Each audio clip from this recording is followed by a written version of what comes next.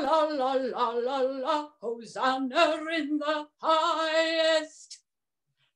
I'm going to do for you the Christmas Fairy Monologue with the kind permission of the author, Stephen Deal. Oh, now where's me tiara? Oh, hello.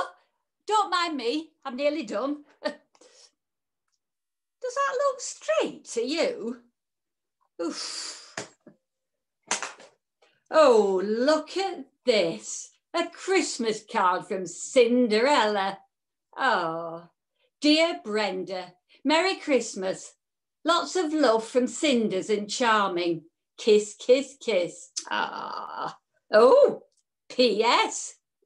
Please, would you send me your recipe for pumpkin pie? Ooh, what a palaver, eh? Every year it's the same. The sound of the last firework dies away, and Asda's discounting mince pies on the telly. Wham, bam, thank you, ma'am. It's the festive season. Mind you, you won't hear me complaining. It may only be seasonal work, but being the fairy on top of the Christmas tree, it's a whole lot better than collecting teeth from under children's pillows. People go around, you know, sticking fluoride in toothpaste, but they don't think of the consequences. There are those of us for whom bad teeth are a source of income. Oh, but being the fairy on the top of the Christmas tree, oh, it's dead brill. For a start, you get a good view of what's going on. And boy, don't it go on. First of all, there's that business with Father Christmas. Now, what's all that about? A fat bloke in a red suit squeezes his way down the chimney and leaves a load of stuff. The first time I saw him, I thought he was a fly tipper. I had a peek one year. Do you know, he arrives on a flying sleigh. It's only got one light, and that's red. It's stuck on the nose of a reindeer. Well, that can't be legal. Oh, and them poor elves that he has. Oh, he never lets them have a swig of the sherry that folk leave out for him. Mind you, that's probably a good thing. Oh, they're vicious when they're drunk. Oh, you wouldn't believe the turkey that this family's bought. It's the size of a small caravan. Oh, they always buy too much. No one needs 100 weight of Brussels sprouts, not even in Belgium. But that's the thing about Christmas. Everyone does things to excess. Have you seen outside? Oh, they've put up some outdoor decorations. Oh, there's so many lights out there. A jumbo jet's just landed on the garage roof. Well, what about this tree I'm supposed to sit on, eh? It's huge. There's still a family of squirrels hibernating in the trunk. Oh, it's got that many baubles hanging off it. It's like a pawnbroker's convention. Oh, it's got them fairy lights that flash and play music.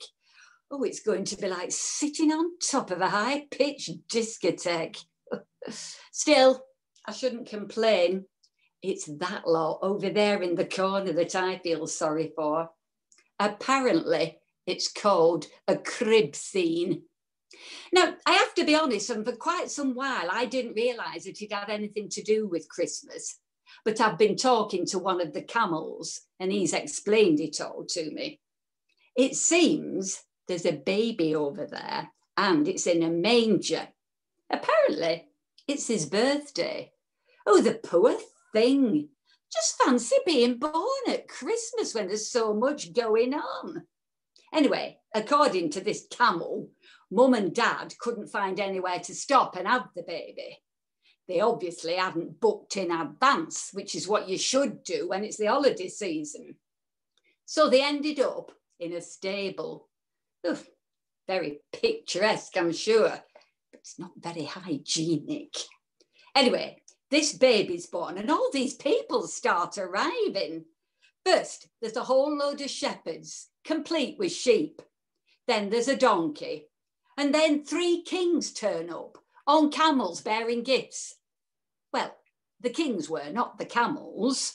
Gold and frankincense and fir. Well, it should have been myrrh, but that flew off, a few years back. And when they tried to glue it back on, the cat got in the way. Anyway, on top of all this, there's several angels and a whopping great big star made out of bottle tops. I feel sorry for that child, I really do. He's dragged out every Christmas and made a fuss of. Then before you know it, he's back in the box and shoved up out of the way in the attic. You never get a chance to really get to know him. I think that's a pity, because I get the feeling there's a lot more to him than a guest slot in the Christmas nativity play and one chorus of Away in a Manger. Right, well, it's time to climb to the top of the tree. Oh, I do hope that they've got one of them non-drop ones this year. Those pine needles, they get everywhere. Toodaloo.